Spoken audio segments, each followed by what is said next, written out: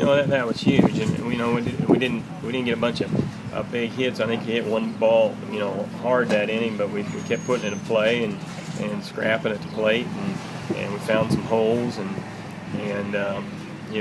got fortunate, and then obviously Brad was really good.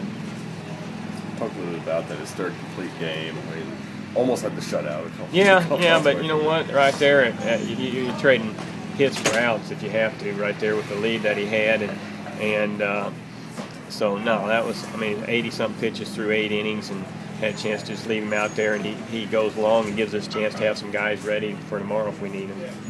Pretty good. I mean, really haven't had to go to the bullpen at all this weekend. I think Randy's the only one that came in. Is that just?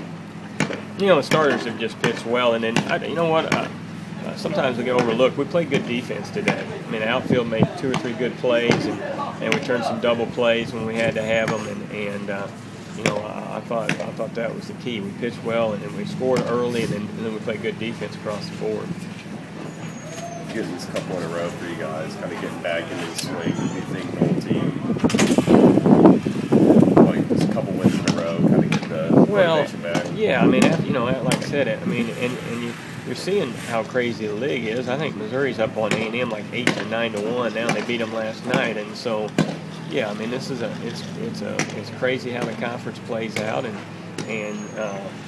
it's a lot easier to play at home, obviously, and it just every time you go out, it's going to be something different. It's going to be a battle, and so no, I'm proud of that way we come, especially like I said, we had a tough weekend and had a chance to win at Wichita State, didn't, and come back and win these 2 games and play pretty well as big. Davis, is he playing tomorrow? You know what? It's kind of a day-to-day deal. He dislocated his finger yesterday on the play, and he tried to go out and hit and try to make some plays, and just didn't. And Randy played well at second. He made some nice plays and gave us a little bit of extra defense right there. Appreciate it, Coach. You bet.